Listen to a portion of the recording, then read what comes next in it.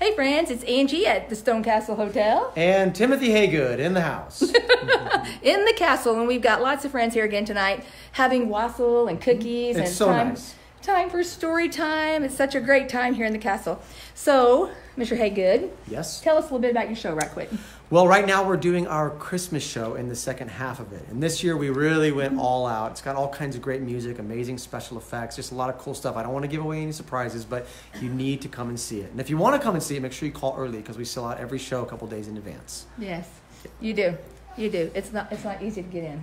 Well, that's a good thing. That's a good thing. It is. Okay, so what are you going to read to us? Okay, so today we're doing How to Catch an Elf. Ooh. All right, here we go. Let's begin. Let's begin. Okay. Uh-oh, wait a second. I am so sorry. I got an issue here. All right, we're going to do it like that. Okay. All right. No, maybe we're not. Maybe we're going to do it like that. Is it working? Yeah. Okay. Your arm's going to be a little tired. What's up to do? Okay. Oh, no. All right, we got a little problem tonight here. And nobody is drunk, I can guarantee you. They're watching at home like, whoa. Okay. See, that was Tim. It was not the camera Yes, person. that's right. That was my fault. I accept responsibility. How to catch an elf. And I would actually, and I would really actually like to know how to catch an elf. Because I can tell my daughter. I have a 7-year-old daughter, and she's probably watching this right now. So hello, Anna Sophine. Here's the story. Do you have an elf issue at your house? Well, she'd like to catch an elf. Oh, okay. She's been trying to catch the tooth fairy for years, and it hasn't worked so far. So this is going to be good. Okay, here we Okay, go. So pay attention. Here we All go. right. Okay, it's Christmas Eve. Hip, hip, hooray. Yes, Santa is coming round. He's bringing toys to girls and boys in every house in town. Ooh. But only if you've been good, of course. Has everybody been good? Okay. Are you sure? Because if not, you're just going to get cold. You're not going to get any good presents. So make sure you're behaving yourself, all right? Some kids have tried to catch him, but Santa is fast, you see. So they set their eyes on a smaller prize, and now they're after me. That's the elf right there. Yeah. Oh, no. I kind of hope they don't catch the elf. I'm not my friend upon a shelf who comes each year and sits. No, I've got style, and I've got grace. I'm the elf that never, ever quits. Now, Santa's ready. Time to go. I'm sure your traps are scary. I'll do my best to dodge them all and leave you feeling merry. Ooh. Ho, ho, ho, ho, ho. In I go to Emma's house to make sure that all is clear. A tinsel net. Oh, that's just fun. I won't get caught in here. Jaden's trap cannot be missed. I think it's double-sided. He's got his spot on my naughty list. You bet. That's been decided. Another house is filled with treats. These kids are getting smarter. These kids, I can't resist the candy canes. My job, it's getting harder. Oh. Santa slowly lowers me into a dangerous room. If I touch down, he won't just frown. There'll be a bonbon. Boom. Oh. That's a pretty good trap. Your Christmas maze is all laid out. My work's no longer cushy. I safely brought you all your gifts, but hey, you zapped my tushy. Did you make that up? No. And now my radar's perking up. This next one's quite a chore. We don't yet know what lies ahead in this family grocery store.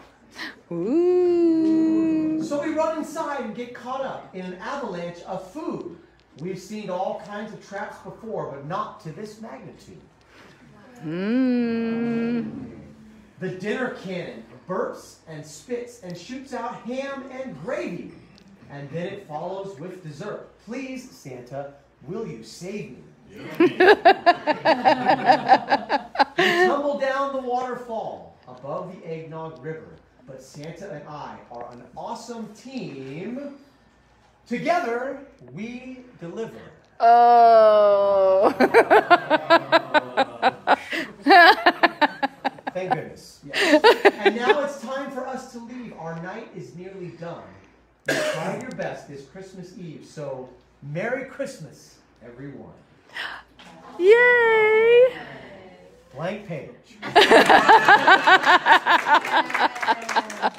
All right, let's see if we can. Woo! Can we do one more? I mean, is that Well, enough? you probably can if you would like to. Can we do one more? Sure. Would that be all right? You do whatever you Oh, want hey, to. Lucas is on. Hey, Lucas. How you doing, buddy? Yeah, would that be okay? Can we do one more? Okay, let's do one more story, everybody. Let's do it. Okay, so this one is a Christmas wish for Corduroy. Aww. Yeah, and Corduroy is the teddy bear. He's so sweet. He is very sweet. He is. Okay. A Christmas wish for Corduroy. This one could be a tearjerker, so I'm just letting you know. All right, here we go. Let's begin. One December afternoon, a toy bear in a big store was just waking up when he heard a mother asking a boy, "Hey, have you decided what you would like for Christmas yet?" The bear sat a little taller and perked up his ears. Maybe this boy wanted a bear. But the boy zipped right by him and pointed to a bright red shiny fire engine. "I'm going to ask Santa for a fire truck with a big ladder and a bell," the boy said. The bear watched sadly as the boy walked away. Oh. In the store that afternoon, the book at story time was about Santa and the elves at the North Pole. All the children were excited to make Christmas lists and to visit Santa. Maybe I should visit Santa, the bear thought. I could ask him if he knows a girl or boy who wants a bear. Tonight, I'll go see if I can find him. Now, just before closing time, a girl stopped right in front of the bear. Maybe she wants a bear, he hoped. But the girl pointed to a doll in a pink dress. "Mommy, look, a pretty Piper doll. That is the doll I'm going to ask Santa to bring me when I see him." "Make sure you put her name on your list, dear," said her mother. "And if you're going to see Santa, we should get you a special outfit." Yeah. A special outfit? I didn't know that I needed a special outfit to see Santa, thought the bear as he looked at his brown fur. Why, I don't have any clothes at all. And without a name, how can I ever be on anyone's Christmas list? Aww. So late that evening, when all the shoppers had gone home, the bear climbed down from his shelf. The store seemed much bigger without any people in it. There were strange shadows everywhere, and the bear felt very small. He found a department that sold hats. "Those hats look pretty special," he said. He tried on all kinds of hats, but none of them seemed quite right for a bear who was looking for Santa. Next to the hat department was the shoe department. A pair of shiny new shoes would make me look special, thought the bear, but all the shoes were much too big. Aww. Then he spotted the children's clothes department. Surely he would find an outfit there, but the only clothes his size were the baby clothes, so the bear kept looking. Up ahead, he saw a sign with Santa's picture on it. "This must be the way to the North Pole," he said. "That's just where I want to go." He followed the signs until he almost bumped into a reindeer. "The North Pole looks exactly like it did in the book," said the bear. There were trees with a reindeer and a workshop for Santa. He went inside to take a look. "This is a very little workshop," said the bear, so he sat down in a chair.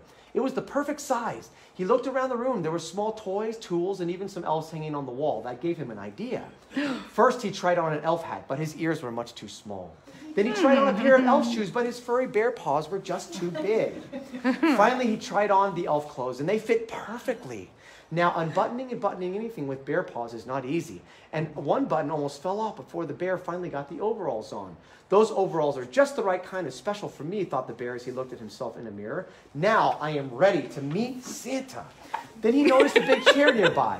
"That must be Santa's chair," said the bear. "I'll wait here so I'll be the first in line when Santa comes, and then I can ask him for a little girl or boy to take me home." Is that how his voice sounds?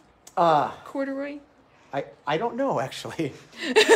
Somewhat like that, yes. That's what I thought you were really sounding By like. now, Corduroy. it was very late, and the bear was very, very tired. So he climbed up onto the chair, and before long, he was fast asleep. That is exactly when Santa found him the next morning.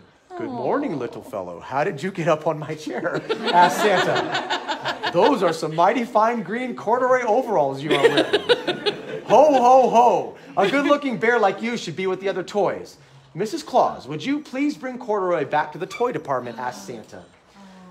"Santa called me Corduroy," thought the bear. "I have a name.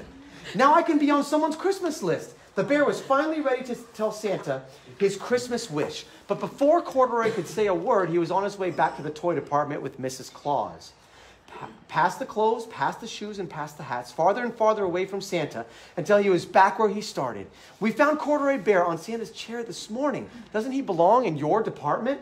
The sales lady looked at Corduroy in the green overalls. You do look familiar, she said, as she put him back on the shelf.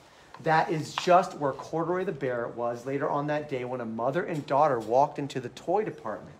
The little girl stopped and looked straight into Corduroy's bright eyes. Oh, Mommy, she said, look, there's the very bear I've always wanted.